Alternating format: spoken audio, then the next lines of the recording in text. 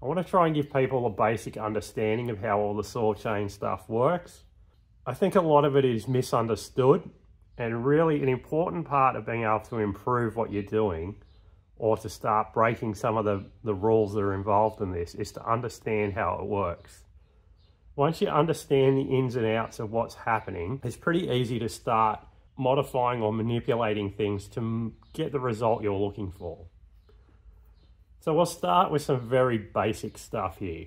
I've got a 46 RS cutter that I've broken out of a chain and some offcuts of some stringy bark that I milled to make a floor for a tractor carryall. So we'll use this to try and demonstrate it. So what we're looking at here is a cutter as it's entered the wood. Now it's going to be upside down because this is how the majority of cutting's done, with the underside of the bar. So we'll just work through it to give everyone a good understanding of what's actually occurring there. So for those who are unfamiliar with it, parts of our cutter, we have our depth gauge at the front. As we can see, that's in contact with the wood. That limits how far that cutter can rock. So each job is to limit the depth of the cut. If we were to lower this down to that witness mark there, the cutter would be rocked forward, further forward, making it want to dig into the wood more. This can provide a benefit in cut speed, but it can also work against you. We have our cutter. We're looking at the outside here. We can see our side plate. Down here in the wood is our leading edge, or our working corner. It's in there doing what it does. So each job is to come through and sever the wood fibres. Severing those fibres is the hardest job the chain has to do. So this little corner, our working corner, our leading edge, has the hardest job. We can manipulate things there with different amounts of side plate angle. But the thing to look at here, this is a standard cutter as it come off a chain, so it has a 60-degree side plate angle. We can see that the leading edge, or that working corner, so as you can see, that leading edge or the working corner is down into the wood and it's ahead of everything else. The other thing to pay attention to while we're here on the side is how little of that side plate is actually engaged with the wood.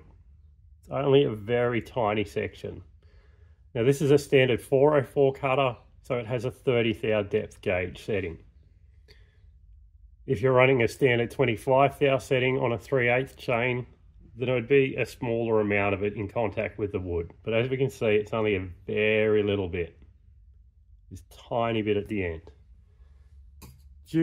We can also see in action here the top plate clearance angle. So you can see how the cutter is angled back to allow that clearance behind it. So there's a reduction in friction. So that's the basics of it from the outside. We'll have a look at a few different angles.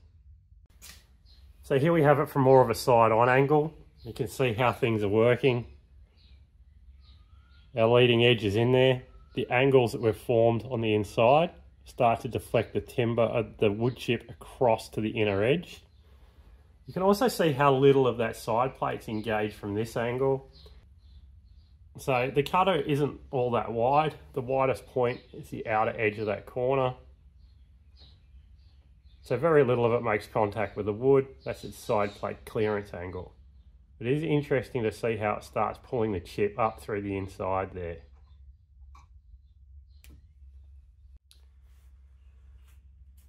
When we're viewing it from this angle, we can start to see what the top plate cutting angle does on the underside of that top plate. It effectively works as a wood plane. The leading edge, or the outer corner, severs that fibre and starts breaking it away. The top plate cutting angle is responsible for digging into the wood and starting to plane that chip out. So that's what it's starting to do. What we should see, if we could see this in action, would be this chip starting to form and flow back through here. That section back there is called the chip channel. The chips flow between the underside of the top plate and what would be the upper part of the drive link through here if this chain was assembled. So it gives you a bit of an idea of what's happening from there. So here it is again after I've just driven it into a fresh bit of wood. You can see all that chip starting to form there as the top plate starts planing it out. So that's what it looks like. So then we move on to the next part of this. The next part of the cutter cycle is it needs to be pulled out of the wood. So what gets it out of the wood is chain tension. The chain tension is created by both the static tension that you put into the chain when you've tightened it. It's also created by the momentum of the chain being turned by the engine. But most importantly, when it comes to this, the chain tension that's created to pull this cutter out of the wood is done by the next cutter entering the wood. As the following one behind this enters the wood, it creates tension as it's being forced down into it, and that will eventually snap the cutter back into its position. So there's a couple of competing theories on how these cut. So I go with Carlton's idea. So the cutter comes down, enters the wood, it obviously rocks back and then gets into this position that it's in now. I believe it is pulled away from the bar. You can see this to a degree. I've tried capturing this slow motion a few times, but it's really hard with all the stuff moving around. But you can see an air gap forming between the base of the cutters and the bar as you're cutting through wood. So it stands to reason the force of the top plate trying to drive the cutter down into the wood will pull the cutter away from the bar, and that chain tension pulls the whole thing back up. So now we've got some of the basics of how this works. We can get into some more details and some different ideas on sharpening. The most common one that's used now is increasing the amount of side plate angle, or the hook, as people like to call it. Hook used to be a term for incorrect sharpening. Now it's used to describe side plate angle. It's just changing times. So a lot of people will lower the file down and increase that side plate angle to try and increase cutting speed. This may work in some conditions, but it's not something that really works for me with the timbers that I'm cutting. This one's set at its factory angle of about 60 degrees. I'll try and get right in on this.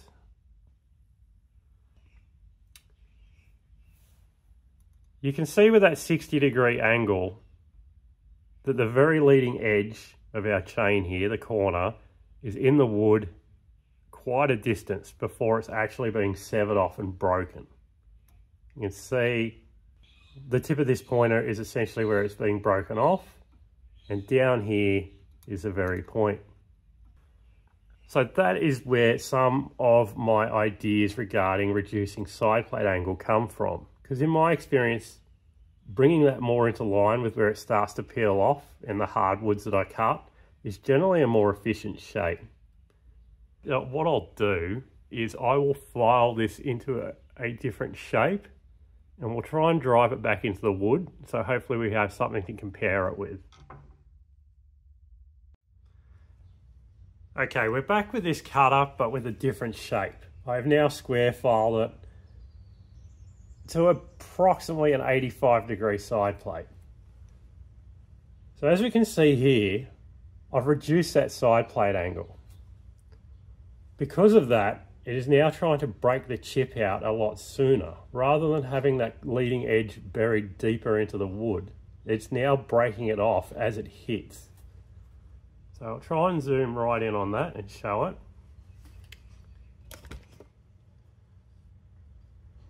You can see that when the leading edge is hitting the wood, the entirety of that side plate is severing those fibers almost instantly.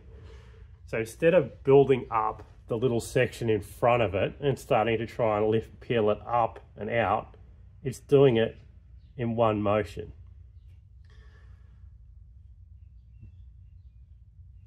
Now, if you've ever used a square filed chain, One of the main things you'll notice, or one of the main things you notice, is how smooth they cut. Part of the reason they feel very smooth when they cut is they're reducing a lot of the reaction force. The way they're reducing the reaction force by doing a more efficient job at this. Because there's less of that side plate buried in that wood, it creates less pushback or pull forward force to the operator. And also, it's generally a more efficient shape. Now, it is not widely done because it is very difficult to use, and I'm not telling you to go and learn how to do this because it was a struggle to learn. Just showing what can change. One of the most common pieces of information of square chain is that it dulls quick. It's delicate compared to round. That information is extremely common knowledge, but it's generally common amongst people with not a lot of experience with square. Anyone who does run it will tell you that the corner is quite well supported and it holds up surprisingly well, like much better than you would expect a regular round filed full chisel chain to do. So what we can see here is our corner and our side plate are working together to sever those wood fibers in one motion. With a round filed chain, the point is sticking in under the timber.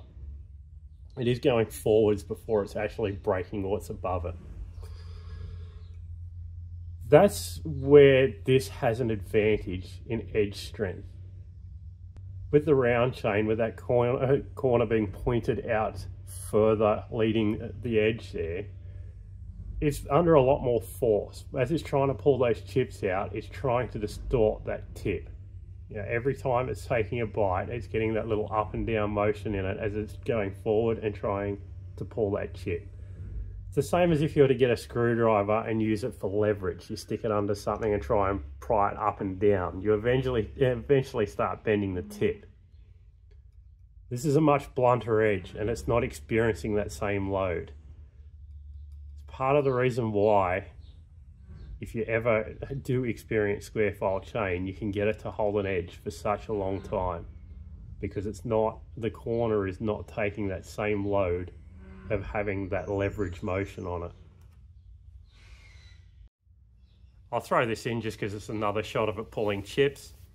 It's now square filed and it has more top plate cutting angle. It's approximately 50 degrees. It becomes much more efficient at clearing them chips.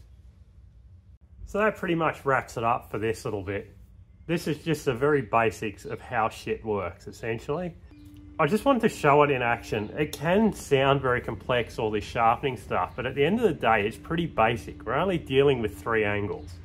There is a limit to how much we can move and what we can change and how things work. But hopefully, if you just see it sticking into some wood, you can grab that basic understanding of how it works. From there, you can build your information on how you might be able to change or modify things to work better for you.